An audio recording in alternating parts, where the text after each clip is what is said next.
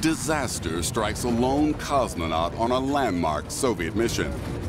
Volinov's descent capsule fails to separate on re-entry. It's engulfed in a 5,000-degree fireball. It's about to burn through and kill him. The recovery team is prepared to find a charred, unrecognizable corpse. The Russians aren't expecting to recover him alive, but there's no trace of him. Nothing. How can he have simply vanished?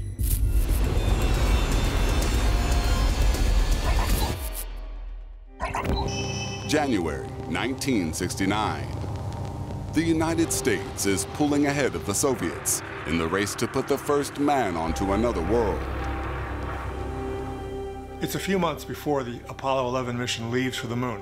The Soviets are not going to make a moon landing in time, they know that, but they have other tricks up their sleeve.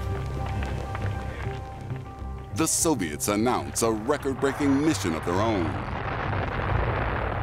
The first ever docking of 2 manned craft in space. It's a historic event, and it's also important for the future of the space program in the Soviet Union, critically important.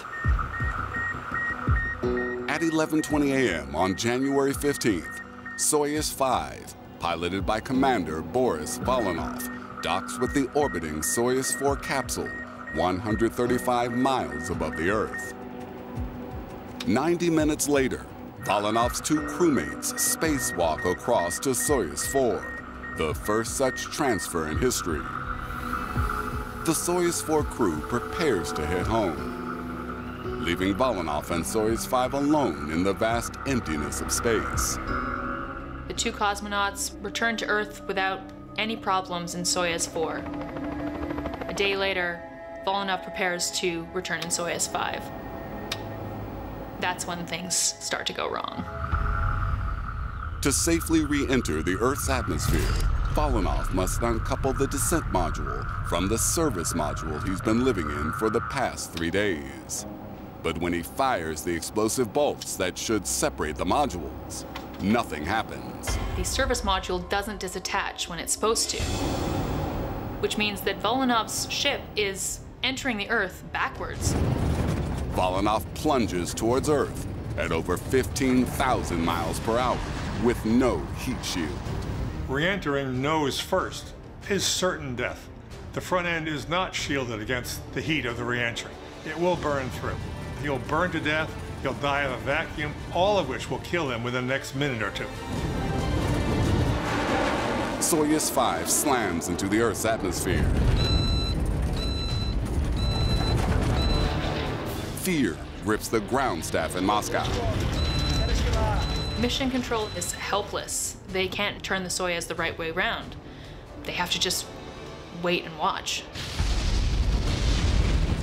As Soyuz 5 dives towards the ground, friction heats the exterior up to 5,000 degrees Fahrenheit. A superheated shroud of plasma begins to eat through the weak nose of the craft. The hatch seals are burning, and he hasn't got a spacesuit on, so he can feel the heat.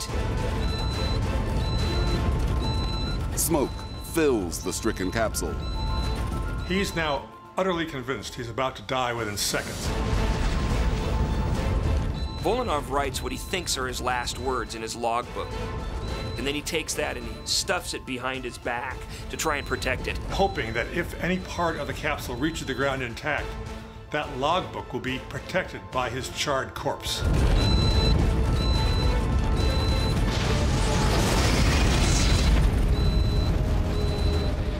The ball of plasma surrounding Soyuz 5 blocks radio communications with Mission Control.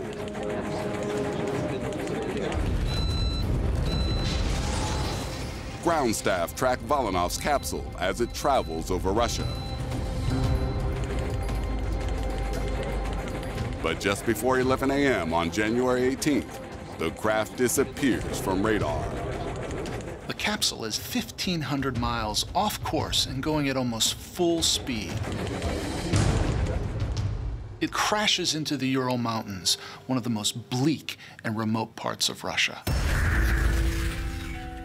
Volinov's colleagues sit in silence as they contemplate their friend enduring a grisly death. One of them takes off a cap and begins passing it down the row to collect funds for a funeral. Mission Control scrambles a team to recover Volonov's body. According to official Soviet records, several hours later, they find his charred capsule on a snowy mountainside in minus 40-degree temperatures. What they discover when they open the hatch shocks them. When they go to retrieve his body, they find the capsule completely intact, but empty. There's no trace of him, nothing. What's happened to Volonov on re-entry? How can he have simply vanished? When the rescue team explores the remote crash site, it spots traces of blood in the snow nearby. They begin to wonder if they've been beaten to the craft by wolves or bears. The team scours the area for human remains, but instead reports finding only a trail of human footprints. The tracks lead them to a peasant shack, and inside they are stunned to discover the doomed cosmonaut alive and only suffering from a few broken front teeth. Against gargantuan odds, not only did Volonov survive the calamitous re-entry of the craft without spacesuit protection or a functioning heat shield, he survived exposure to extreme G-forces and a near full-speed impact with the ground. During the post-mission investigation, Volonov reveals the improbable sequence of events that saved him from what seemed like certain death as he fell to Earth. In these final seconds before the nose of the ship burns through, a miracle happens. The jammed latch of the trailing module breaks free. The capsule rights itself, and Volonov realizes that he may live to see the next minute. The last-minute flip enabled Volonov to deploy the braking parachute. But his troubles weren't over. When his parachute is released, it tangles itself up. He rotates, twisting the parachute shroud lines together, and then untwisting. It causes the parachute to partially collapse. Still breaks him, still slows him down, but not enough. On a regular descent, Volonov would turn to his braking rockets to slow his approach to 5 feet per second.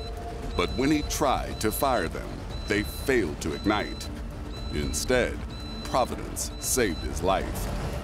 And at the last minute, the next miracle shows up. He lands in deep snow, and that snow provides the margin of survival that he is not crushed and killed on his first microsecond back on Earth. Volonov's catastrophic re-entry leaves him traumatized, but without serious injuries. Today, his mission is remembered as a tale of extraordinary bravery and sheer dumb luck. I think it is fair to say that he is the luckiest cosmonaut or astronaut in the history of space exploration.